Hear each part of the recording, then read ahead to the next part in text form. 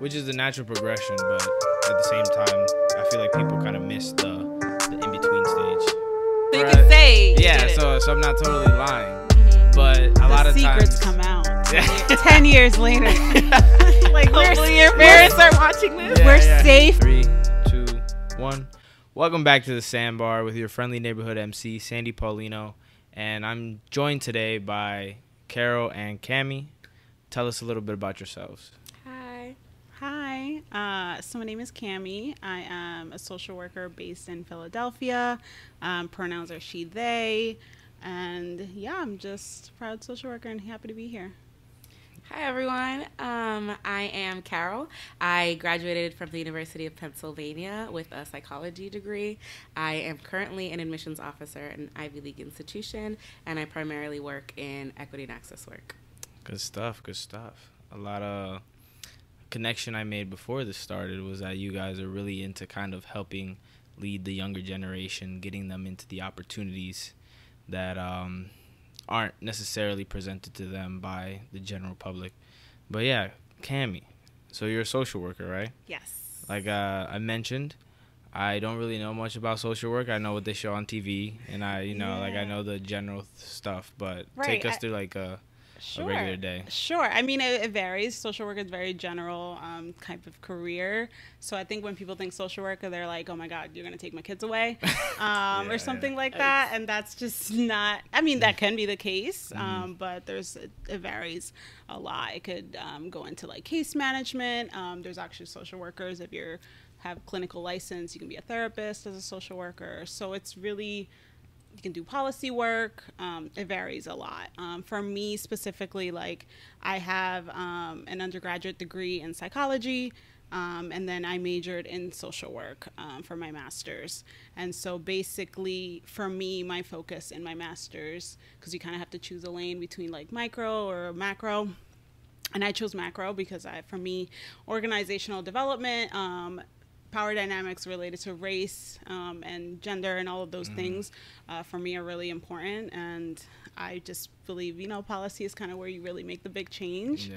And so for me, that's kind of the route that I kind of want to take for the future. But yeah, social work is very broad. You can do a lot of different things with it. But currently I am working in the human services field.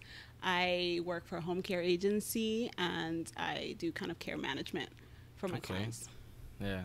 Okay, Carol, what about equity and access? So right now I originally didn't know what I wanted to do when I graduated. So I did psychology with a minor in gender, sexuality, and women's studies, and that was something that I was really passionate about. Then I graduated and went into kind of housing and residential life because I was an RA in undergrad. And after that, I realized I really wanted to travel, but I really also wanted to make a difference. And so I felt like being an admissions officer, you might think it might be like a gatekeeping type of situation, but actually it's an opportunity to really give those opportunities to the kids that really deserve it.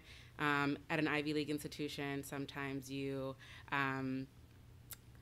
you kind of say no a lot of the times. It's like a really small % rate, but I really love getting to know different students, their stories, what they love to do and who they want to be, and ultimately to be able to say yes to students who are amazing just in doing so many great things is really exciting to me. And I really wanted to make a difference because education, I feel like now is, so you have high schools that have a lot of opportunities like AP classes or dual enrollment, and then there's some schools that don't have any of that at all. Yeah. And so to be able to say yes to a public school kid in the inner city is so amazing as opposed to some students who have had everything handed to them. Yeah. So I know I'm not making the most difference that I can right now as an admissions officer. I would love to eventually get on the counseling side or the policy side to really make change, but you gotta start somewhere. Exactly. Yeah. And that's crazy that you say that last part about doing enrollment in AP, because I come from a public school that has that. Yeah. Or had that when I was in high school, and when I got into college, it was kind of like this crazy shock that not everybody knew about doing enrollment. Exactly. Like I got into college and I was kind of already halfway done with my freshman year. And some of these people, like, they didn't have, I have my issues with AP classes because I feel like it's a little bit of a scam. But dual enrollment is very, like, eye-opening for a high school junior, senior to be able to get that college experience before they get into college was huge for me. So I think having that mindset of kind of like understanding that not every school provides that to their students is pretty crazy. Exactly. And me and my sister went both to the same high school, so she graduated a year earlier than I did, and my year was when they first got the AP courses. Oh, wow. So I was able to graduate with 3 of them. And that's one of the reasons why I applied to a place like Penn. I was like, oh, I got my APs in, I can do this. You already know. Exactly. And she didn't have that opportunity. No, I had no idea. I didn't do any of that. I kind of just went in blind and dug deep into it. But yeah, when I was in high school too, a lot of what I thought about was I was a little bit competitive, so I wanted to be the best in the class. I didn't want to be that competitive. I wasn't trying to be valedictorian, but I loved to be at least like, in you wanted to kind of like comfortably win. Exactly, exactly. I'm like, I know that I could be the best, but I'm not trying to be the best. I mean, I led the way because I was also like top 5 in my class. So it's not like, first of all, it's I was an athlete too. I was an athlete too. So was I. Oh, you did volleyball. You're right. Yes. What do you? She's just completely forget. Excuse me. Sorry. I am the blueprint, and you kind of okay. Anyway, what I was trying to say, I took the AP classes because I wanted to be a little bit competitive. There was only one other girl that took the other AP class. So there was 3 of them. I took 2. The other girl took 3. And then there was also dual enrollment. And that I wasn't really rich when I was in high school. I didn't have a lot of money. And so you have to pay for dual enrollment too. And that's something that I didn't want to do. And so now, as an admissions officer, I think about that when I'm admitting those kids. I understand why students are taking dual enrollment as opposed to taking AP classes. And the AP classes, you also have to pay like $90 in order to take the test. And if you don't do well, then they don't take you. Exactly. Or you don't get credit. So it's frustrating. When I heard that, the first time I took dual enrollment, I got help paying. That's the only reason I was able to. I got help with the payment. But when I did the class, I was like, wow, this is just... The other thing is my first class was a history class, so it's kind of straightforward, whatever. The second one was English, and English was kind of our reading and writing was pretty much my strong suit, and like going up through middle school and high school. But I would listen to these kids complain about their AP class that's like exponentially harder than anything I did in dual enrollment or anything I did in high school. And then most of them didn't get that 4 or 5, whatever they needed. So they took the entire semester of the class, paid for the class, paid for the test, and then they don't get in. And I'm like, that sucks. Like, I could have gotten a C, right? You got the credit. Like, I got college credit for a class that was way easier than their class.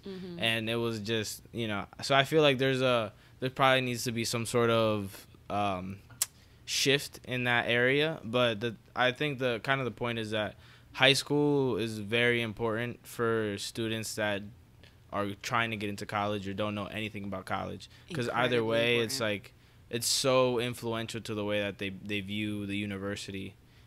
I'm not, like, having this conversation with you guys was helping me realize. But yeah And another thing that they don't really tell you is that yes, dual enrollment is important, but it also depends on the type of school that you're going to. That's true. So, for example, at Penn, if you get dual enrollment, sometimes those credits don't transfer either. So no matter if you got some 4s or 5s, some 4s might not get you credit, some 5s might not get you credit, and some dual enrollment might not get you credit if that class isn't equivalent here. So it really depends on your course of studies. There's so many different layers. Not trying to bash Penn or anything, but different schools have different policies. Well, that's any school, really, honestly. Exactly. Ooh, it's so hard, especially if you don't know anything. And like us coming as like first generation people, and our parents don't know how this whole process worked or anything like that. And so like we just coming in like, fresh doe-eyed, like, oh, this is gonna be great. And then you kind of get hit with a whole bunch of different obstacles. That get in the way, especially financially. Financial obstacles, especially. And like you thinking, oh, it's like just take off the loans, just take it'll be fine. Go pay it off. As long as you have the degree, you'll be fine. And then they're not thinking about like you're paying $800, $700 a month after you graduate. Like that's really where I'm at right now. I have $80K of loans, and in my mind I was like, so Penn has a what is it called? Grant-based financial aid program. So you don't have to pay that money back. But, and it's need-based too. So in my mind, I was low income, but my dad owned a business. And so that looks a little different. And when you own houses, that's another thing. So they see all of that as assets. But my dad was making total, both of my parents together were making less than $30,000 a year. And then ridiculous. All of the houses that they owned, they owed money on the house. So I ended up paying $24,000 every year. And so by the time I graduated, it was $100,000. That's ridiculous. And in my mind, I was like, I'm paying for this great education. This is fine. This is going to be worth it. I thought I was going to go to med school afterwards. That didn't happen because it was hard, right? I'm taking all these hard classes. You just get beat down after beat down. And it's just rough. And then it's kind of like you get to a point where there's no turning back. You know, and you're like, I'm in too deep. I gotta just keep going. I gotta finish. As long as I get through. Especially coming from an immigrant household, it's like you're not. But that's the pressure, right? Like that you're told that there's no other option other than going to college or in school. Like this is the way to succeed, at least in the U.S. Centric context. And so, it's tough. It's a lot of pressure to kind of. They make you feel as though. Like when you're coming from an immigrant household, and I got a little lucky because my sister is 4 or 5 years ahead of me, so I saw her go through the process and she was able to help me out. But for the most part, even like with that much time, I was having struggle. Like I was struggling with financial aid as far as filling everything out, getting all the documents, and then you don't realize what I didn't realize was that I had to pay every time that I needed like a transcript, or if I needed a test score, or if I wanted to like any little paperwork that had to be sent or received somewhere, you had to pay for it. And when you kind of in that situation, my parents, like my dad made a lot of money, but he also paid a lot for, like, he had to take care of me, my sister, my mom, my grandparents, our family in DR. The house was a little, he didn't make good financial choices. So it's like that, like all they see is the house and 2 or 3 dependents, right? But they don't see all the other things that they have to pay for, the cars, parts. The emergencies that happen. So it's just kind of this weird. I feel as though the university hasn't caught up to the rest of society, at least with marginalized people. I think, for sure. And there's different policies too, right? So different institutions, obviously they have to make money somehow. So obviously they're going to admit legacy students or people who are fully paying for everything, or they're also going to balance that with students who are low income because they get Pell Grants, they get a lot of state funding. And so it's just a balance of those things and trying to, obviously we try to create a balanced class. I obviously don't make the final decisions to any of these things. But there's a lot of factors that really go into it, and you want to make a change, but at the point where people are applying to college, it's really hard. And with financial aid, that's just a whole nother ballgame. So much. So, as far as where you both are now, like what kind of inspired you to get into the work that you do? You can go first. Did I throw her under the bus? No. Okay. I mean, to start just back when undergrad happened, studying psychology, like I was always really interested in human behavior and the way that people's minds worked and stuff like that. That was always a huge interest of mine. But once I kind of got through that program at my undergrad, I started to see something wasn't clicking for me. Like I needed something more. It wasn't just about the individual. I needed to see more of the other factors that are involved in that person's life, or history, familial history and stuff like that. And kind of like the sociology part of it. Right, exactly. That was what I was missing, the sociology aspect. And my junior year, I was lucky enough to study abroad in Cape Town, South Africa. Ooh, which has South Africa. Yeah, it was great. So that has obviously a big history and stuff like that. And it's been 26 years since apartheid and all of that. And so racial tensions are really high. But while I was there, I did take a social psychology course. And so that kind of really opened my eyes. I bet that was strong. It was really heavy and stuff. But I learned so much about race and power relations and all of that stuff within South African context, but also a world context too. And that for me was just oh my God, this is exactly what I kind of want to learn about and work on in my life.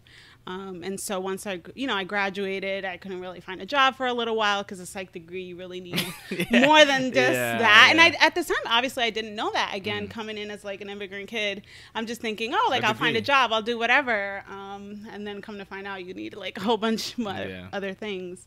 But I did eventually, find a job and stuff like that. But at that point, I did apply for grad school and social work. Yeah. Again, because of that social psychology kind of aspect that I'd learned about. I was just so inclined in it. And like the ethics of social work, it's really about social justice and like systems of oppression and trying to dismantle all of that. And that for me has always been a very core value of mine, just for a very long time now. And so it just felt like the right fit. And it was really just about figuring out in the program how I could kind of build my skills in that area. And so social work. And through that program, I was able to do different internships. And so I worked with like an immigrant organization there in Philly. I worked specifically with the anti-human trafficking team. And so that was something that also kind of opened my eyes to like a whole different population than I'd ever worked before. I also worked at a law center working with youth in the child welfare system and the justice system. So I got to see a little bit of that side, working with young people too. And then now I'm currently working with adults with intellectual disabilities and helping them navigate those systems. So wow, very varied type of thing. Yeah, I'm just like, who can I help next, And then, obviously I speak Spanish. And so like that's been at all the agencies that I've been at, it's been a huge help because I can imagine. Also, in addition, like I did go into social work because I felt like there weren't enough Spanish-speaking social workers. That's true. And culturally competent ones, and so I was like, listen, if it's not there, I'm gonna be the person who does it because it's needed and it's necessary, and we should have access to those resources as a community. Yeah. So. You're so cool. Thank you so much. For me, I'm going to say, I'll be 100% honest. I'm a little selfish in a lot of the things that I do. When I first started college, I decided to apply to Penn. It was the best school that I got into. I got into I didn't get into psychology originally. I was undecided. And I wanted, because I got accepted into the school, I was like, let me go ahead and be a doctor. That's what I'm going to do. That's what's going to happen. And obviously when you're an immigrant from the Dominican Republic, a lot of the things are engineer, doctor, or lawyer. Those are the three careers that you kind of can be that is successful, right? Yeah. And so that's what I was thinking. And then as I got into my university, I was really inspired by gender and women's studies. That was one of the things that I definitely wanted to learn about. I love being a feminist, or what I thought was what it was to be a feminist, because you learn a lot that it's very whitewashed. The department, at least, or at least the studies, it's a lot of like white women kind of talking about all and their history and versus like the full spectrum. The contributions that brown and black women are doing in this field. And so I was really inspired by that, and I wasn't really sure what exactly I wanted to do after I kind of struggled with these courses in the sciences. So I decided to do psychology because my mom and my sister were both psychology. We're doing psychology, and I was... Oh, so it's like a family thing. It's a little bit of a family thing. It became a family thing. It became a family thing. I honestly, to be 100% honest, I still don't know what I want to do, but I do love the work that I'm doing now. So undecided, eventually ended up with psychology, eventually ended up with gender, sexuality, and women's studies. I graduated, still didn't know what to do, but kind of what Camy was saying, you don't know what to do with a psych degree, right? Yeah. But I had really great connections, and so I ended up getting like a part-time job right after, and that worked out in housing. I was doing similar stuff like what I was doing in undergrad, and then finally I got to this work that was both everything that I wanted to do. Like, I love to travel, I love to talk to people. I'm a really great recruiter, I think, in my eyes.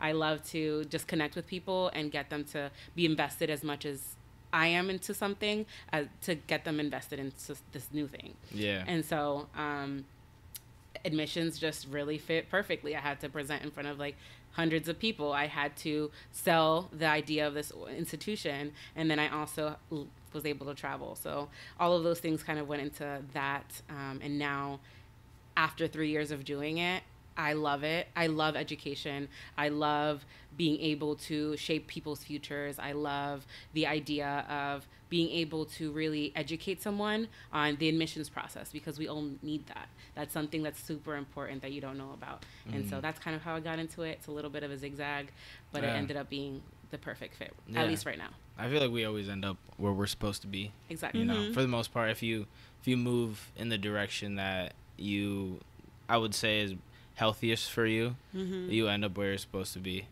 But that, you know, I think there's a lot of, how should I put this into words? There's a lot of necessity for kind of leading the younger generation in a direction away from the, you know, go to school, get a job.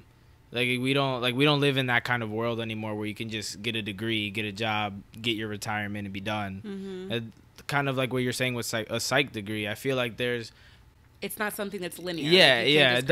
A psych degree doesn't get you a job. Just like a criminal justice degree doesn't get you a job. Like when I was in high school, I wanted to be a police officer at one point, or I wanted to eventually get into the FBI. I can see that. But I started by wanting to get into law enforcement, and then I was looking into criminal justice degrees, and I started watching all the cop shows and, you know, CSI, Law and Order, and the thing that I saw though was that none of them ever went to college. You know, the people on TV always talked about getting into the academy, getting into the field and working their way up, but none of it was ever college. So I looked into a criminal justice degree, and it doesn't really get you anything. You know, it's kind of like it's just a degree. It's kind of like an art degree too. Like the thing maybe about a paralegal you can get. Yeah, and it's just crazy how for an art degree, for example, that doesn't really make you a better artist. It doesn't make you a more qualified artist than somebody that doesn't have a degree. So I think we're putting a lot of focus on the academic. A lot of energy on the degree itself when that doesn't really qualify you for what you're supposed to be doing. Something that they don't tell you is, well, they do tell you, but like you don't really realize until you're actually working and you're out of school and stuff like that. It's like a networking. It's literally just who you know, who can get you in the door. Now that's like more. That's more emphasized now. To get you in the door, but I think another thing that they don't tell you is all the skills you gain. For me, I didn't learn anything that I know now in school. I learned it through the organizations that I was involved with, the people that I knew, the jobs that I had, all those internships. That's what got me where I am today. And so after graduation, it was really about the work that I was doing, the skills that I was gaining in the workplace. It was never about school for me, at least.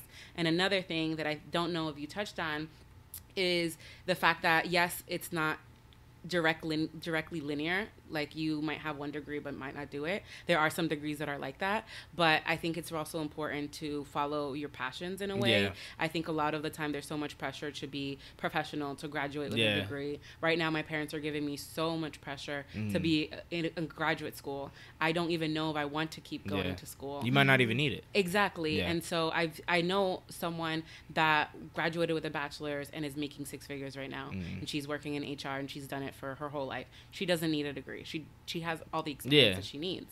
And so for me, I really value my workplace environment. I love the people that I need to love the people that I'm working with. Otherwise, I'm going to be miserable. I need to not be sitting at a desk 24/7. All of those things are important, on things that no one talks about when you're going to school, when they're telling you need to get a degree in order to get a good job. Yeah. They don't really touch on the environment aspect of it, or your happiness, your mental well-being. All of that no is so one important. cares about that. It's so sad. Money. They just care about the money and what you make. Like they want to, in a way, for a lot of, I think, our communities, it's like the academic side. It's like that's what validates you. Like you're not important unless you have that. And that is so harmful. Because it leads to the money. It leads to the money. That's what it's supposed to lead to that. And I think it's just so harmful because we're missing out on so many other things that are important in life. Like, do I honestly? Yes. Would I like more money?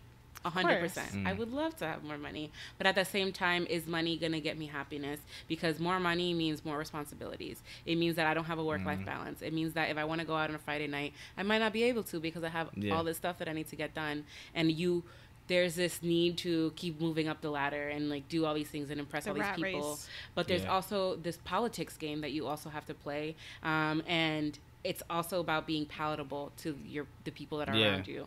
So there's just honestly, there's so much. And it's also, nobody talks about the other side where someone would argue and be like, oh, money doesn't buy you happiness, but it buys you things that make you happy. But at the same time, when you eventually get the money to have that thing, it probably won't make you happy anymore because you've already gone through so much. Like we see so many celebrities now that are depressed and like they're coming out and talking about it. We always see like the 2000s was a big a big time span where celebrities were really going through it. Britney Spears being an example of how just because you have all these things, it doesn't mean that you're happy. It doesn't mean that you're necessarily successful emotionally and mentally. Yeah. And we miss that a lot. And I feel like that's now leaking with social media. It's kind of leaking into the everyday person because we can all kind of get that taste of fame a little bit here and there. Yeah, I think that's because no one has, well, speaking from my personal perspective, not generalizing it, I think no one ever taught you or us how to deal with mental health. No one ever taught you how to speak about your emotions. No one ever taught us how to navigate in a world where we weren't trying to do something to get validation, right? So now that you're here, now you're like, my parents always wanted this for me, or I've been pressured to do this, but now what do I want? As soon as you graduate, as soon as you get a job, as soon as you move out, now the question is, what do you do? The hell do I do with my life? Yeah. And I mean, we were talking about that earlier. It's like all of my life goals have kind of surmounted to like academic goals and like graduating and getting this degree and this. Okay, I have that. Okay, now, you know, I have my own apartment with my sister. I have a car, you know, we're paying the loans. And then it's like, okay, now what? Like, what's next? I don't know. With all that? Right. And so it's just a matter of finding things outside of that too that are important to you. Yeah, I'm finding that out now, living with my sister, that you kind of have to figure out what your hobbies are. You know what you love and who you want to be around and what you're looking forward to, like for next year or whatever, you know, in your future. Yeah, because you know, because you don't get that question. Again, being from the type of household that we're from, it's do this for your family. Do this so that you can make us happy. And it's not necessarily their fault because it's also the way they were raised. And they worked very hard to get us the opportunities that we have. So there's kind of like you have to pay it back, at least in that way. But there's the disconnect between what are you going to do after that? What are you going to do for yourself? Yeah, exactly. And I think we're getting a little better here, but there needs to be more dialogue. There needs to be more conversations with the younger crowd because they shouldn't have to wait until they're in college, broke, and eating ramen noodles every day to figure all this stuff out. Yeah, and I think it honestly needs to be a conversation, too, that it's not just necessarily about college. It's not necessarily about getting that job. It's also about, okay, what are the things that make you happy? How can you really explore yourself, your interests, what makes you tick? All of these things make you a human being, and it's not just about what education that you're getting or about what car you're riding when you get older. It's about how can you get the best out of life. And another thing that they don't really talk about is there are a lot of things that you can do outside of just going to college to be successful. There are so many things. There's so many artistic things. There's so many technical things. An electrician can make hella money. Oh, we're figuring that out now for sure. Yeah, trade school is... Exactly. That's the move sometimes. Yeah. So all of those things are really important, and I really want to touch back on what you were saying earlier, that we want to pay back what our parents have done, right? So our parents, my mom came from the country. Like, there was really not much going on anywhere. There was like wooden picket fence with a little barbed wire, and there were cows everywhere, and the roads weren't paved. That's where she came from. My dad came from a town that did have a road, but in comparison to like the U.S. standards, it's absolutely not. Exactly, it's basically a trail. Exactly, the lights went out very regularly. You still rode donkeys if you needed to get somewhere. It wasn't like a town. And then eventually, me and my sister were both born in the city. My parents love to tell a story, so I'm kind of saying it through their kind of eyes. But then we were born in the Dominican Republic in the city, like in La Capital. And then we moved to the U.S. and now it's like there's a breadth of opportunities. Yeah. And so you see where your parents came from, the hard work that they had to do, them having to get water and heat up the water. Growing their own food. Exactly. All of those things. It's crazy. And sometimes you feel terrible about like getting to where you went to a really great school and you don't know what you want to do. And it sucks. And it's like, I want to make you proud and I want to get you that second degree if that's what you want, but that's not what I want. And so how can you balance those two things of, I want to make you proud, I know that where you've been and I'm thankful for you getting me here, but I also have to do my own thing. I'm starting to figure out with my parents that it's not necessarily that they want you to get that second degree. They just want you to keep leveling up. You know, they want to see you in a better place than you are today. And they might not even understand that themselves. But, for example, when I haven't done anything more, aside from the podcast, I haven't physically done anything more than go to school and work and stuff. You are an athlete. Well, yeah. I mean, as far as from in my parents' eyes, right? So in our parents' eyes, yeah, that's right. It's like their perspective of it. Exactly. Like we might be like hot shit to all of our friends or whatever, exactly. But so to them it's like, ¿Qué tú estás haciendo? Let's go, pick it up. Let's go. Yeah. You know. So when I kind of got into this apartment with my sister, and I really got into the stock market, and I just had like some extra money laying around, and my dad started to notice. He's like, oh, and like immediately like something in him felt better about my situation. You know, even though I was still in the same trajectory for school, I was still playing baseball, I was still like doing the everyday things. He sees me kind of having a little bit more of a future. Right. That for him was an initiative. Yeah, exactly. So I think there's also this inner kind of subconscious feeling in our parents that they don't know how to communicate what they actually want, but the way that they do is by saying, you know, get into grad school, get a better job, get signed, all these things that they're trying to get you to do is kind of just to make sure that what they did, that you're okay. Yeah, exactly. Yeah. And it makes sense because they may not have had that stability, so they want that stability for us, that when they're gone, we're going to be fine, that whatever we end up doing, that we don't need their money, or like we don't need to be asking for help, that we are sufficient on our own. But I think sometimes they forget that we're human beings too, and that we need a little bit of affirmation. Yeah. I mean, what you were talking about, their history and stuff, from where they come from, it's really oh my God, I lost my train of thought. I had a thought. What was a thought? It was a thought. The way they were like raised. Oh my God. Affirmation. No. Pressure. No. It was something regarding their history, and then it was gonna lead to that basically they're based on their history and where they come from. They didn't necessarily have a choice. They were just options. Like, I am going here, and this is that's gonna get me out of here, and that is the only thing I have. And so now, us being here, or like, you know, immigrating to the U.S. and stuff like that, we have options, we have choices, and so like that is a huge privilege that they didn't have. And so like obviously very grateful for it, but also it's like, okay, you let me here, and so like now kind of give me the option to figure it out. And that I think for them it might be difficult for them to see that we might not necessarily want to do the things that they've kind of set for us to do. So yeah, I think that's definitely like another struggle. Yeah, I mean, well, they didn't have the option to go to school or become an entrepreneur. Right. You know, they didn't have become an influencer or go to med school.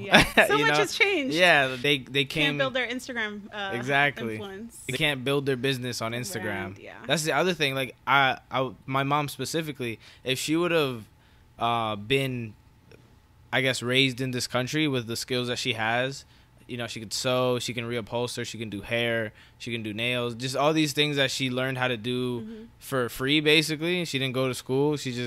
She did it on her own with her friends and in her community in Dominican Republic. If she was here, she would have an entire business online, or she would have her own whole salon that she'd be able to do things in. Yeah. So I think that's the other thing that they don't. We see that because of how we see these opportunities and where we've come from. But they're just like, you know, I brought you here to go to school and get a job because that's what I did, or that's what I couldn't do. Yeah. So there's a lot of hidden, I guess, there's a lot of nuance in the disconnect between first generation immigrants and their kids. And sometimes it's like you're ungrateful, or you're lazy, or so many things, and you start feeling it within yourself. It's like, shit. Well, my parents could do it. Why can't I do it? They had to. Exactly. They had to. They didn't have a choice. But I think we also have to, not to bring race into it, but just being in this country, there's just sometimes the things are just, there are bigger obstacles than, you know, when DR, obviously, it's a little bit, obviously racially diverse, but everyone's on the same sort of level type thing. And so coming here, it's like we're going more against. Class there. As opposed to race there. I mean, I think race still applies for sure, because at the end of the day, like across the world, darker people suffer most. Yeah, but at least when I'm talking in terms of like us coming here to the U.S. and like coming against facing white supremacy on a little bit more than kind of over there, I think. Yeah. And the fact of the way that institutions in this country are set up to like have systemically oppress people of color. And so it's like those are also additional, like we don't, they think that it doesn't really exist, but it does. That is a huge barrier. And I mean, you talked about it a little bit with like your students coming into Penn and school, and so that's also a thing that's affecting us in our job opportunities, our names. I think being a little strange, and like maybe they're not going to really review our application, our resume, right, based on our name or whatever. Those are types of things that they're also not seeing. They're just like, well, why didn't you get the job? Why didn't you get, and I'm like, no, I mean, not that we know, like obviously if a person's hiring us or not, if that was the case, but those are also more likely things that are going on behind the scenes. That over there, I don't think race does play a role, but I don't think it matters as much because, like you said, everyone's kind of on a more similar playing field, and it's more about it is still about connections and who's hiring you, but it's more about skill too. Over there, they don't have the luxury to kind of pick and choose whoever they want. It's like if you're in a small business or you're in a small town, you pick whoever is qualified for the job. Here, you have millions of people to choose from, so they have that luxury to be like, I don't really, that's not the vibe.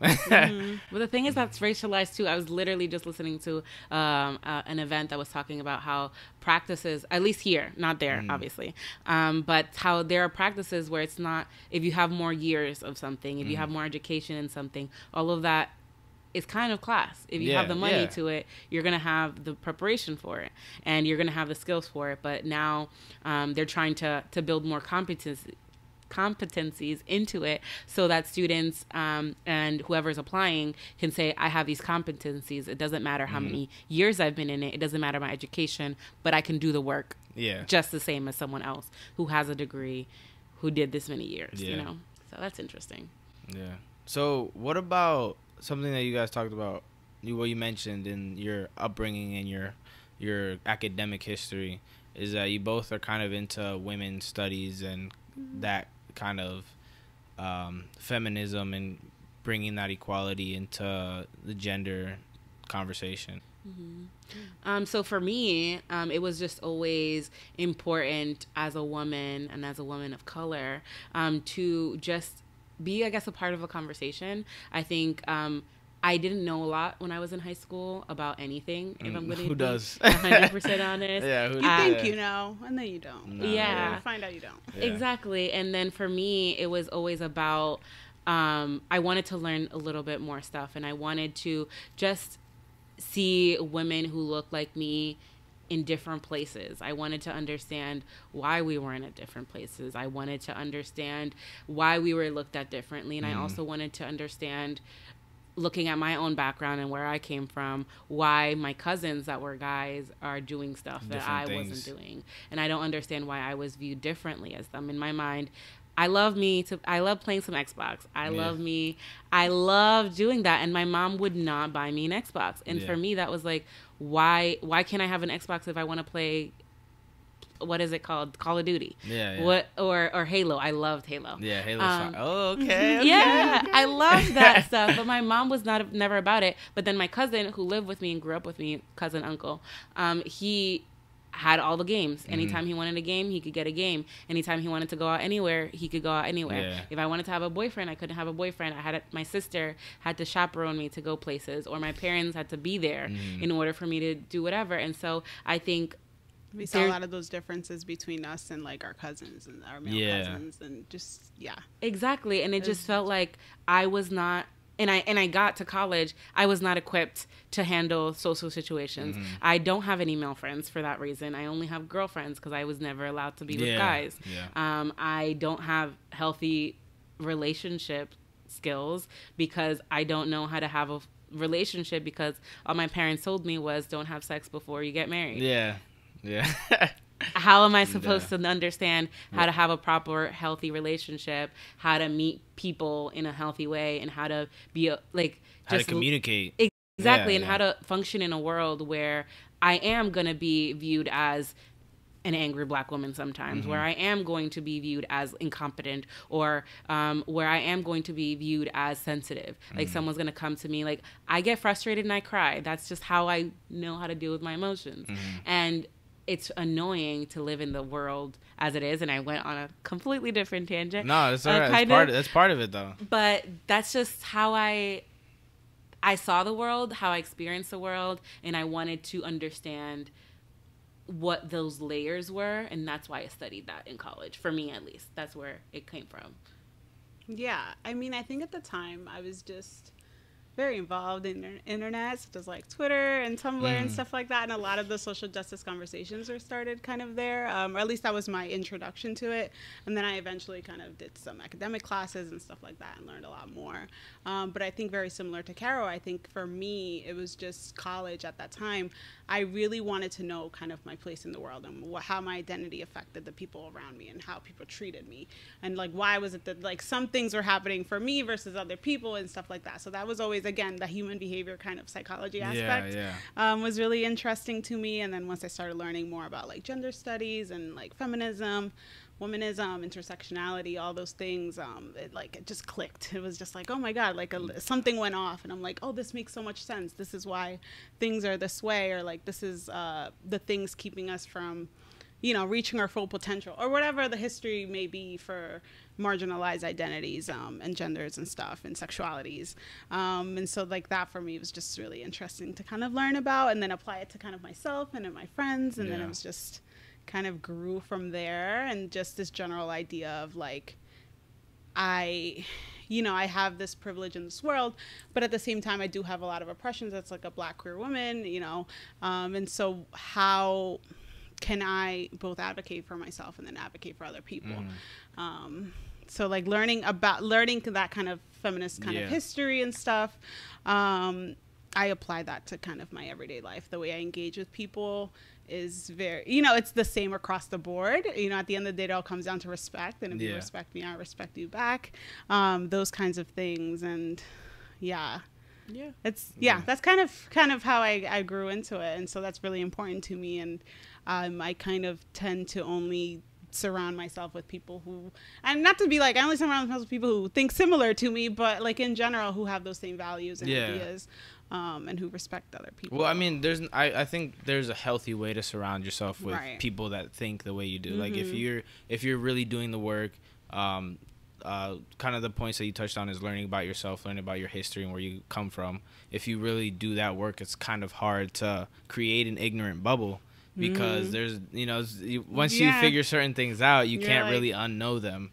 So when you have people around you that have that same intelligence or the same know-how, it's gonna be a healthier situation instead of just a bunch of people that don't know anything about their family history, don't know anything about their people or how they identify with themselves. It's a lot easier for you to walk around with an ignorant mindset. 100%. But I think the family dynamic that you guys touched on is super important too, because even with myself being the younger brother, there was a lot of privilege that I had that I didn't realize I had until I heard the stories. You were mama's baby. Yeah. Anything you wanted, you got. Yeah, and it was kind of, in my eyes, it wasn't like that growing up, because I only saw what I went through. I only saw what I didn't get.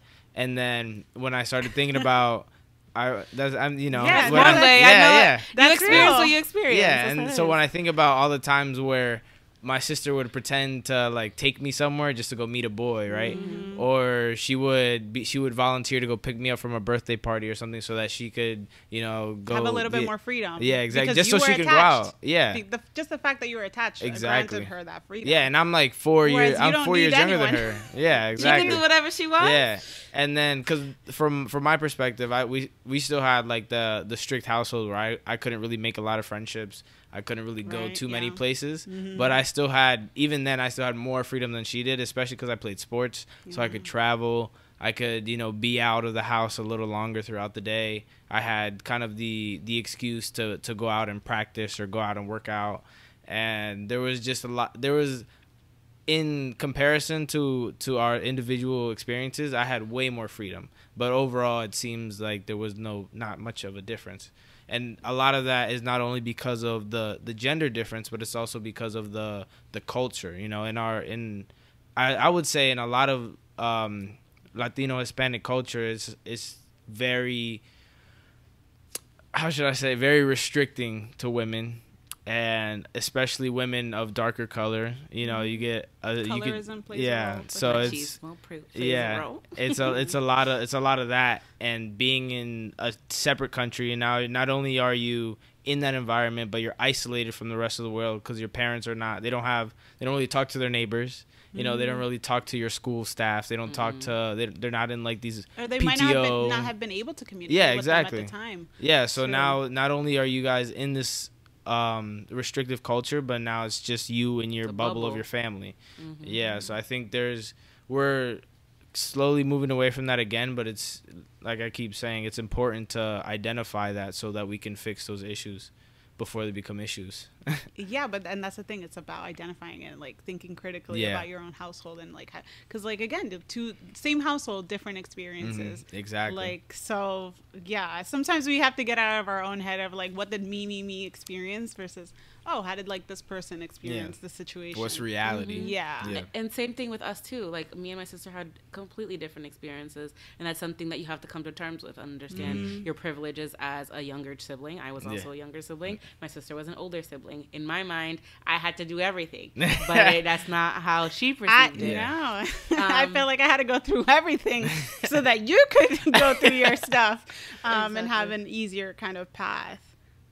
Yeah, that's how I kind of see it as the older sister. I'm like, I had to go through it all, you know, and because like even just like with going to school, like I commuted all 4 years versus you were like, nah, I'm gonna go live there. Yeah. Like she was like, I was so adamant I needed to live on campus. But that was an option that was just not for me. Like I just could not think. We're only a year apart, so you know it's like crazy. I knew that wasn't something that I was supposed to do, but I lied so I could live on campus. Right. So she did what she had to do versus me. I'm like, I'm following the rules, you know? Yeah, like, that's how my sister was. This is how it's supposed to be, so I have to do this. I don't have a choice in doing this versus like, okay, well, now they've let this one go. Oh, maybe this one can actually be okay. Yeah. You know? But it's not like I went far. I literally went 15 minutes away from my house. I literally talked to them maybe once every month because I needed that space. I needed to be grow myself as a person, and that's like so important. And I felt like it really wasn't until my junior year again when I studied abroad that I was like halfway across the country that I felt like I had not even sort the country, like the world. Oh, the world, halfway 4,000 or 5,000 miles away. What's that? But yeah, basically, I had to learn how to be independent, how to be myself, and how to take care of myself, and be surrounded by different people and people that I didn't know at all, and live with them. And that was insane because I'd only ever been surrounded by family or like really close, you know, family friends and stuff. And so that was a completely different experience, but so necessary for my growth and my ability to kind of be who I am today. I guess we have that sort of similarity with my sister. She went away to college, but she's also super rebellious. Like when she was a tell me more. I'm just kidding. when she was a teenager, you would literally tell her to do something just so that she would do the opposite. But it didn't matter what it was. If you told her to put on a jacket because it's cold outside, she will go outside with less layers on. I feel like that's how mommy and daddy think about me, but I feel like I follow the rules all the time. And then I was now apparently I'm the rule breaker. That's another. See, I guess the difference there would be my sister was more. She more blatantly broke the rules, and I got really good at finessing the rules.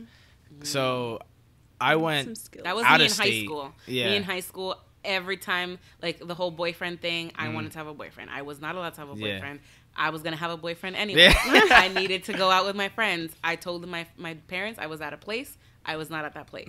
It's not like I was doing anything crazy. I wasn't drinking. I wasn't doing drugs. But I wasn't doing what I was supposed to do. Yeah. But you twisted the rules so you could have a little bit more freedom. A little more freedom, exactly, yeah. So what I would do is I would say that I was at a place, and then I would go to a different place. But I would go to that place. You know, I would be at that place at least for a second. Yeah, so you could say you did it. So I'm not totally lying. But a lot of times the secrets come out 10 years later. Like, hopefully your parents are watching this. We're safe. We live in our own homes. They're not going to come for us. We're not, it's just funny how you kind of like have this situation where you're being almost, I don't want to use the word oppressed because oppression is like really strong, but as a at that age, it feels like oppression. Yeah, like restricted. I mean, where you're very restricted. Just the way you're talking about it, it just sounds like our parents just had authoritarian parenting style. I don't know if you've ever heard of it. Yeah. But basically, it's like what I say goes, and then you don't really have a say. And so it wasn't like that kind of like, oh, how do you feel about this? I don't know that. Ain't nobody ask me how I feel. They will never ask me how I feel about like us going somewhere or like me deciding to do whatever. And so it was never an option. There was not like we didn't have an option. But again, going back to that point, they didn't have the option. But it was for safety, though. Yeah, it's about like survival. Yeah, when they were growing up, you have to listen to your parents because that's how you survive. Mm-hmm. If you don't listen to your parents in that time, it's like you're gonna be out on the street, or you're gonna be dead, or you're gonna be pregnant, or you're gonna have Oh my god, literally. Yeah, like it literally. That's what it was, though. There maybe now, but there was no contraception whatsoever. Like our grandparents all have 50 kids with 20 women, or it's just a ridiculous. But now there's kind of that telling them, hey, there's a little more safety here. There's a little more consistency. We can kind of take care of ourselves a little better at this age than you could at your age, just because of the systems that are in place to kind of like, there's more of a safety net. Right. Exactly. And one thing that I want to go back to is this idea of understanding or identifying the traumas that we face and being able to move that forward. That's a conversation that we had with our cousin when she came over, and we've been having with other cousins too, just knowing that just because we had it a certain way doesn't mean that this is how it needs to be in the future. And also, how do we stop that? How do we trauma from continuing and breaking that cycle? Yeah, exactly. We want to be, I think it's important to, when, at least for me, it's important that although I had these experiences, that now I become self-aware, like what are my triggers? I need to understand also how to be a good sibling. I have a younger brother who all I know is what my parents have taught me. So when he does something out of line, the first thing I do is the same thing that my parents did. And I want to be able to have those conversations with him. I want him to have that person that can go to, that he can go to about anything. I want him to be able to say, hey, sister, like I'm having a really tough time. My mental health isn't doing whatever. I want him to have that open conversation that we never had. And so that's important to me, and I hope that when I have kids, if I have kids, that I'm going to be able to change that around. And I've told my sister I'm scared to have kids because my cousin says she's not scared to have kids because she's like, I know the traumas that I faced and I never want my children to experience that. And she's been an amazing mother. For me, I'm scared that I don't know anything else. And like, yes, I studied psychology. Yes, I studied developmental psychology, but there's a difference between theory and practice, you know? And so I've internalized so much, and in my mind, I turned out well. Like, I'm thankful. I again, did not drink, did not get pregnant when I was younger. Drugs might have happened here and there recreationally. But at the same time, I'm a pretty great individual. I make my own money. I live on my own. You're self-sustaining. Exactly. There's so many different things that I gained from the experience of having my parents be the way that they are, and I'm thankful for them 100%. Could it have been better?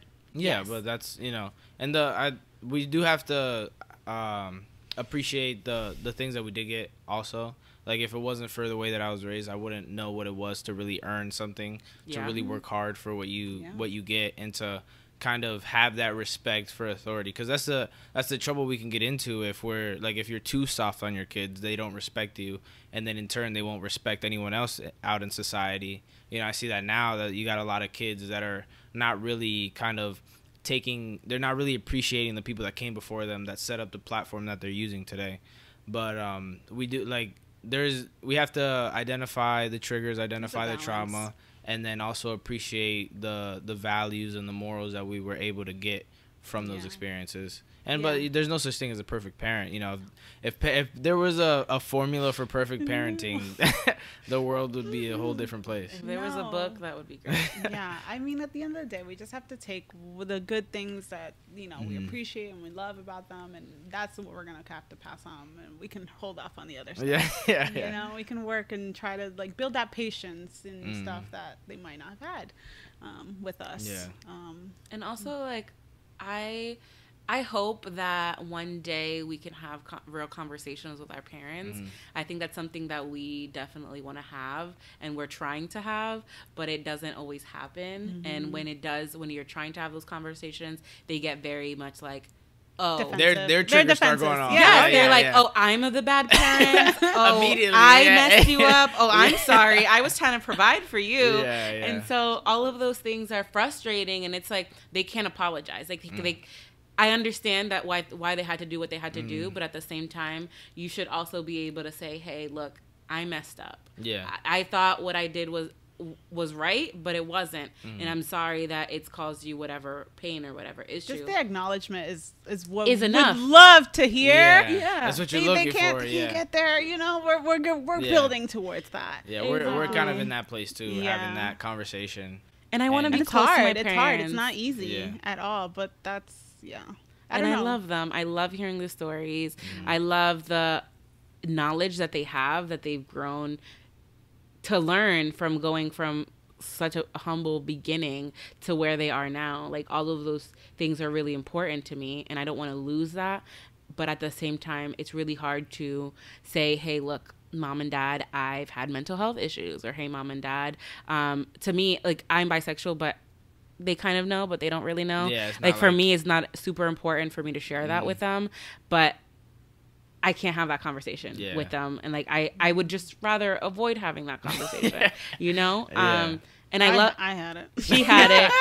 That was tough. Yeah. Don't recommend. 0 out of 10. You know? So I saw her experience, and for me, it honestly, oh hell no. not even that. Because she needed to be her full authentic self. She couldn't do that while she was at home. I didn't feel comfortable. Continuing to live the way I was without sharing that aspect of myself. And for me, it's a very small part of who I am. Right. I am bisexual, but I tend to lean towards the male sex. And so for me, or the male identity. Sure. But I also like women. And so for me, in my mind, I'm not going to end up with a woman. So to them, that's all that really matters. It's like, are you going to get married? Are you going to have kids? Who's your future with? Exactly. So I'm like, I'm a wild card. Yeah. So it's whatever happens.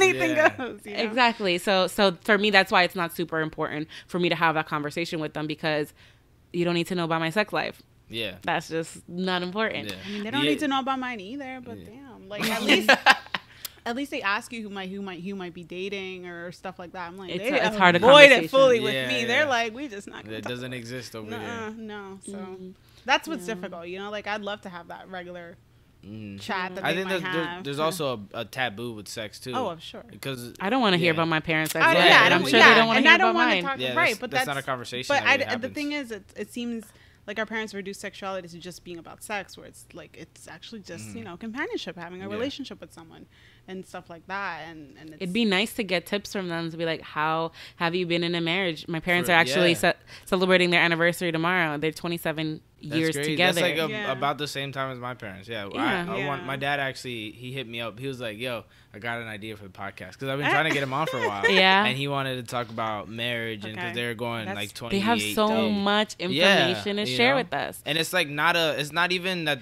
because there's 30-year relationships that are like toxic, that they just kind of survive together.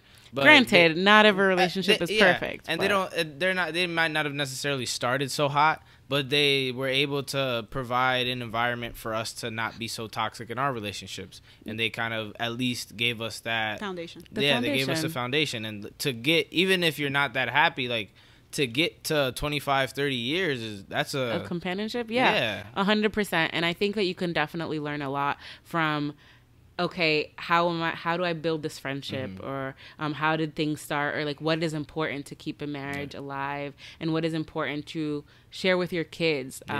There's just so much knowledge. How do you deal with this person for multiple decades in the same bed as you? Yeah. And you want to have, because you change so much. I mean, just now with the last 10 years, I've changed in so many different ways. I'm like, I can't imagine being with a partner for 30 years. Would you say they've changed a little bit since you guys have gotten older? I don't know. It's hard because I just started realizing that they're people too. Yeah. You are a person. I didn't know that. You were a baby. That's really bad, right? But it's more like, I always thought of them as like, I looked up to them. I was thankful for them building the home that we had. I was thankful for them providing for us. I was thankful for the guidance that they gave and just who they were. I think for us in our family structure, for a lot of the time, our parents were like the idols because everything was perfect. And then things happened with our family that weren't so perfect. And so that kind of breaks your trust with your parents too. And now it's like, I want to rebuild that. Exactly. Again, and how can we move forward? But again, the moving forward, you need to acknowledge some of the stuff that happened. And so it's like trying to get to that, smooth that over has been a hurdle, you know. I found out some stuff about my parents, and I'm like, when did this happen? Right. Like, this was happening during my lifetime, and I'm like, what? Right. Like, you trying to put the pieces together. Like, when was this? Okay, this happened. What? Yeah. You know? And especially when you have so much time on your own. So I just moved out of my parents' house last year. So when I was in college, I was away for 4 years, and that was great, but it was a bubble, right? I didn't experience the real world. School, I was just worried about school. I was just worried about my friends. And then I moved back in with my parents, which was really tough. That must have been... It was the toughest however many years of my life. It was only like 2 years. It really wasn't that bad, but it just felt so... like I was free and then I wasn't free. Yeah. And then it just felt worse because now you know what it's like to be free. Exactly. Yeah. And so I had to really have these conversations with my parents like, hey, I'm an adult. I can do not whatever I want. I will try to communicate as best as I can with you, but you can't dictate decisions that I make. And I think that was really important for me. I'm a very independent person. I don't want people telling me what to do. And I've hated that for all of my life. That's what has happened. And so as you get older, I think I came to realize, one, that how do I make decisions? What kind of decisions am I going to make? And am I comfortable with the consequences of those decisions? I wasn't able to make those decisions before, so I didn't know what those consequences were. And kind of going back to the idea that my parents are real people, I think it's like after living with them, moving out, I just saw... I spend a lot of time with myself and what it is that makes me tick and what it is that is good about me, what it is that is not so good about me. And I realize where it's coming from in my family too, like why I am the way that I am. And that's when I was like, oh, my parents aren't perfect. I have trust issues. I've gotten cheated on. Why? All of these things are because of the relationships that I have or have not had with my parents. And so realizing that, I would love to sit down and be like, hey, parents, I love you. I appreciate you. But you did X, Y, and Z, and I'm still learning how to cope with it. But anytime, again, going back to this idea that if you bring it up to them, they're going to hate you for it. All of those things are tough, and you can't get over something that you can't talk about. Yeah. I definitely know where you're coming from. And I see, I would say my parents are a little more accepting because, again, my sister's been trying to have this. My sister's she's very offensive when it comes to this kind of stuff. She's been like kind of... What do you mean by that? As far as like she's really been really trying to get them to understand the negative aspects of what they've caused, the traumas that they've caused, and also not just kind of like attacking them, because that's the other thing is that you can't make them feel terrible for something they didn't know that they were doing. Exactly. But kind of helping them identify what they did and maybe trying to figure out why they did it or where their traumas come from. Yeah, that's a big one. It's like our parents have trauma too, and their parents do. Exactly. Like this shit is linear. Like So she's been at it, like you guys said, like it takes a while, but she's been at it for a little while here, and because she was the type, she left and never came back.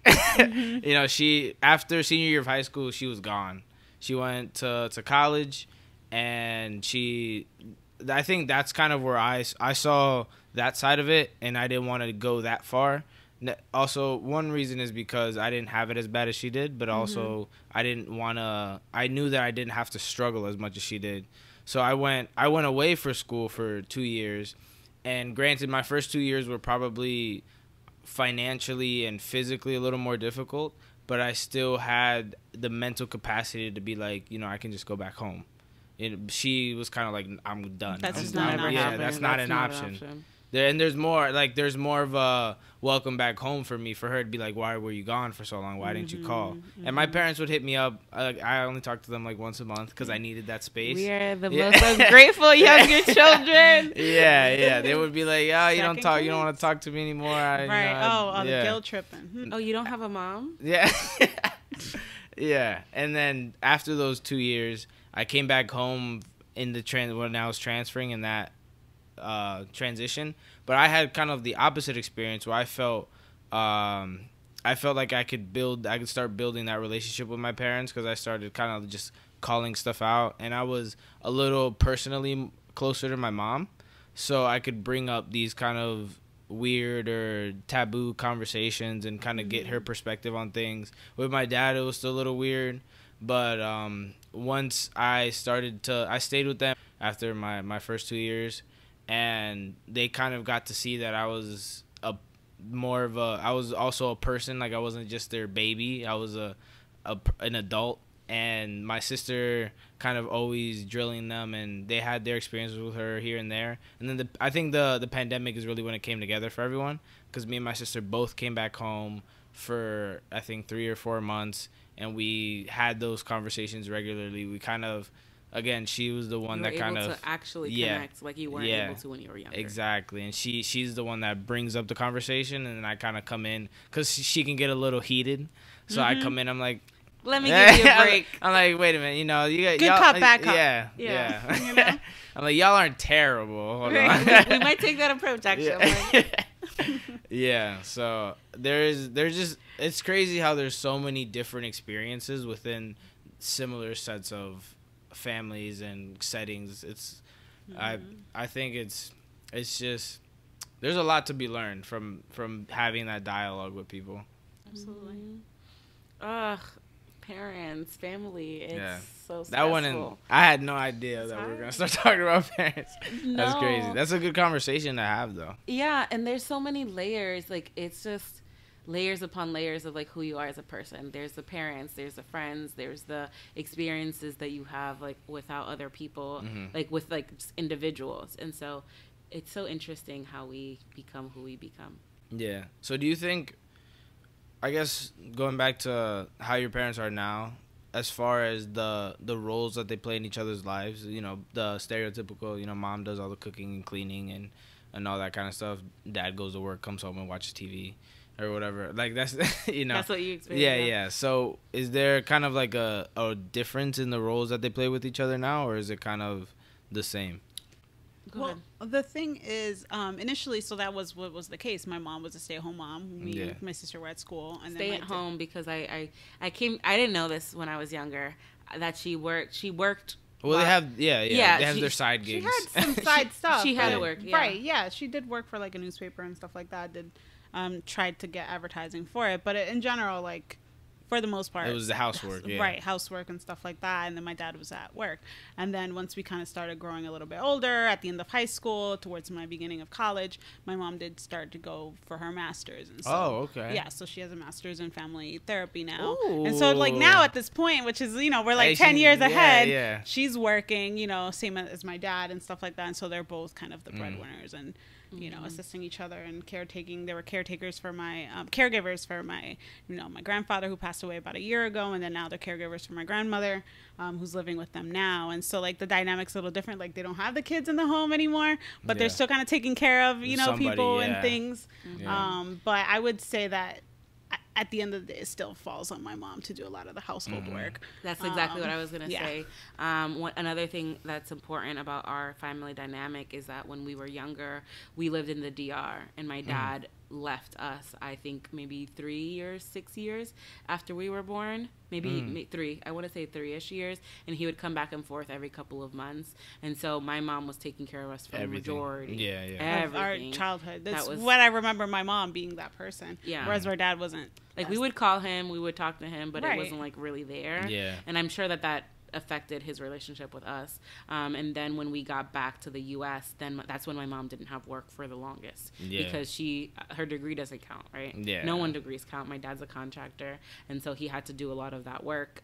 And again, I think my mom still now, even though she got her degree, she has 2 jobs. And so even though she has 2 jobs. My mom got 2 jobs. I'm not saying that. I'm just saying. No, but yeah. I was just making a joke. She's getting her own stuff now. Like she's finally feels like she can. And obviously, that was because of certain circumstances that happened between my dad and my mom. But I think it's important to note that she works from 8 a.m. to 8 p.m. And then she still has to cook. She still has to clean. Yeah. My dad does some of that stuff every when he wants years. to. You know? When he wants to. Like, exactly, when he wants to, which, like, I appreciate that he's able to provide for her in other ways that we probably don't see. But sometimes it's hard to, you want that balance.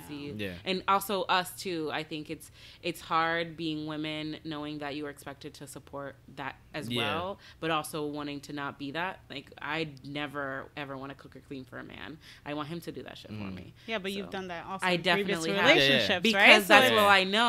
But then after I did that and I realized that, like, that's never who I wanted to be. Being a pick-me will not get you far. Exactly. Yeah, but I think that the reason that you don't want that is because you feel like that's your only option. Or at least you did when you were growing up.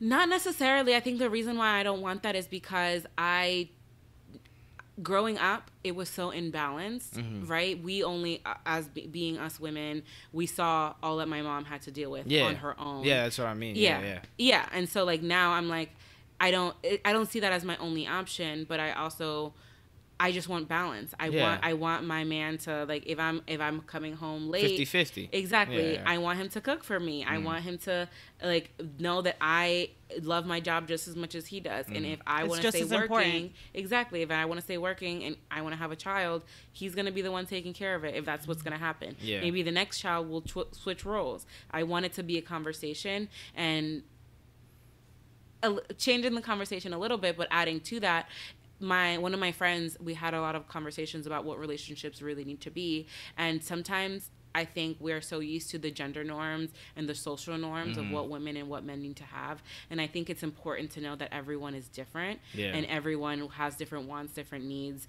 different aspirations, and it should be a conversation. You should never just be, oh, you're my girlfriend, you're my boyfriend, I am expecting you to do this, or you're my wife, you're my husband, I'm expecting you to do this. It's a contract. It's a social contract where 2 people need to decide on who's going to do what. Exactly. Yeah. And it needs to be mutual. Yeah, I think recently I've been saying a lot that relationships are things that you create them step by step. Like, you can't just come in thinking this is what's going to happen and this is what's going to happen. It's like we have to build it from the ground up. And I don't think a lot of people do that. No, you just kind of go. Yeah, just kind of it's like, oh, you're my girlfriend. Now you can't talk to no boys. Yeah. No, God, it's annoying. Yeah, and I think it kind of plays into the role of the power dynamic too in the relationship, because I get a lot of what I'm going through now is because I live with my sister.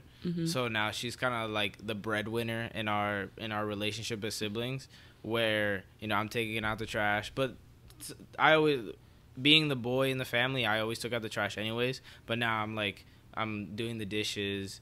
And I'm like the stay-at-home brother, and so I'm doing like the side work, and she still cooks and stuff because she likes doing her own thing. Right. But at the same time, I'm kind of learning. I never had that kind of rigid. My wife has to do everything for me, because I also saw the working aspect of my mom, because I spent most of my time growing up with her. So I saw her, like, she took me to work. I saw her doing work at home, and my dad was always he was still the breadwinner, but I also saw him doing yard work. I saw him, sometimes he would do the dishes for my mom. He would barbecue and stuff sometimes. The barbecue, yeah, man.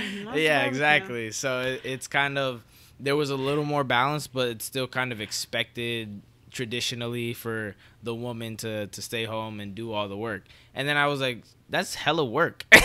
Like, having that perspective of being with my mom all the time. I'm like, it's not only the house, it's the kids too. And like, how is she supposed to do her own thing?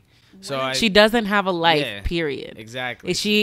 That's one of the things that my mom always, she didn't like throw it in her face, but it was something that she always said. She was like, you are my life. Like, I sacrificed for you, literally, to have whatever you wanted.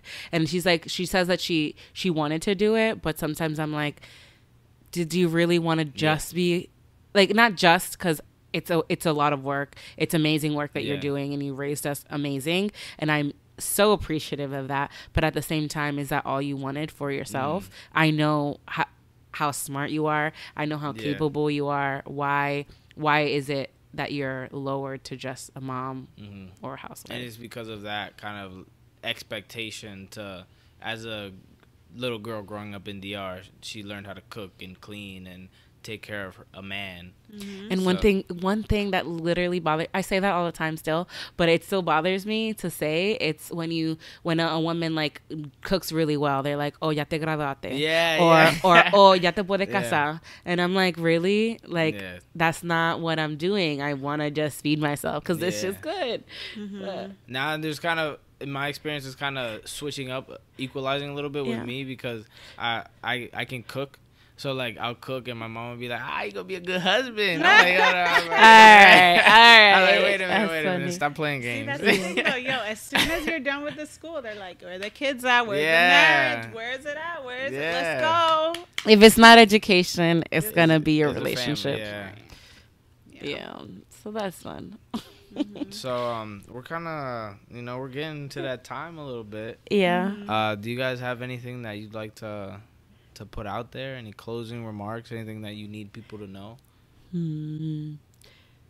People to know.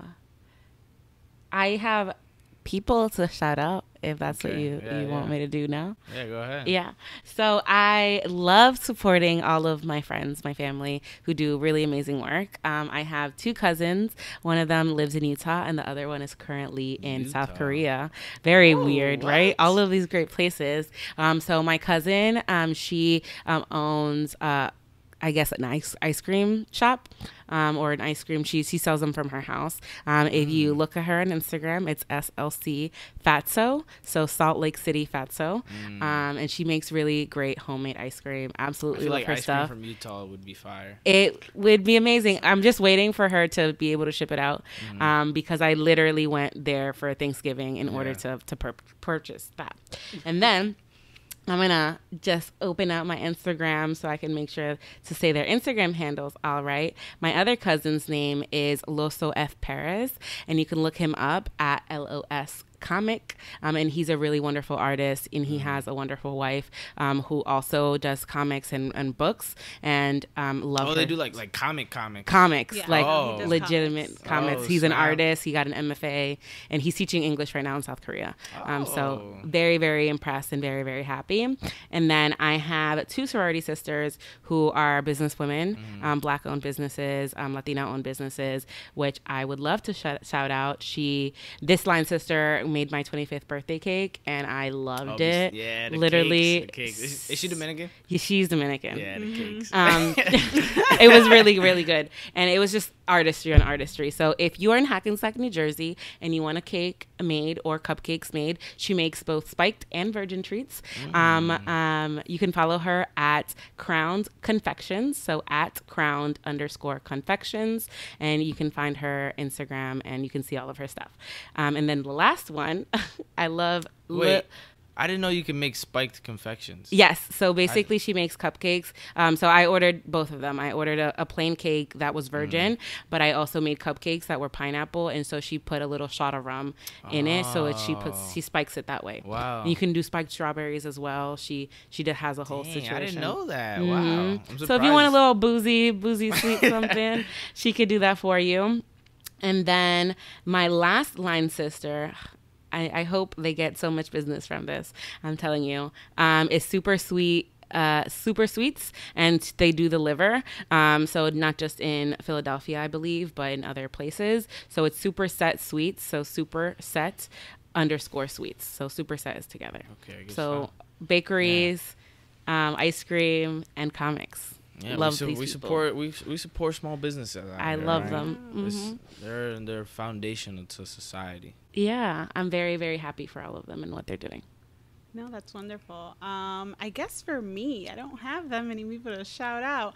But on my own Instagram, Forever Camy, Camy with a Y, I do book reviews. So since I finished school, I've been trying to read as much as possible for fun, which I hadn't really done before college and since before college. And so it's been really fun to get into the hobby. And so I've been getting into it. And that's been really fun. And then just in general, I guess closing remarks, protect Black women.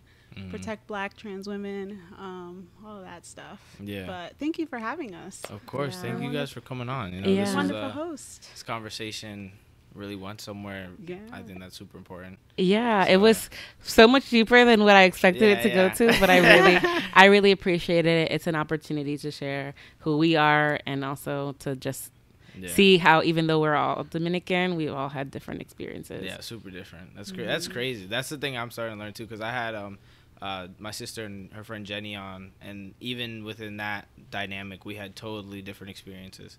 So it's pretty cool to kind of hear people's stories, and that's part of why I started this, so I can see, kind of learn and gain perspectives, and be able to give you guys a platform to be able to show people how different everyone can really be, even within the same household. Yeah. And I listened to your last podcast and you said that you weren't an artistic person. Oh my gosh. But I think that you are, and I think you're doing amazing work. So definitely keep it up. I appreciate that. Thank you for giving us the space to talk about our work, our families, our identities, and just life in general too. Yeah, of course. Especially in quarantine, we all need a little bit of great conversations and great connections. We need some human connection. Yeah. Exactly. Yeah.